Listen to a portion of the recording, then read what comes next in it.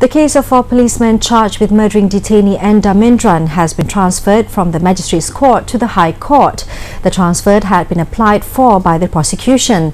Inspector S. Harikrishnan, together with Sergeant Jafri Jafar, Corporal Mohammad Naha Abdul Rahman and Corporal Mohammad Haswadi Zamri Sha'ari, are charged with beating Dharmendran to death on May 21st. The victim had been detained since May 12 on suspicion of attempted murder involving firearms.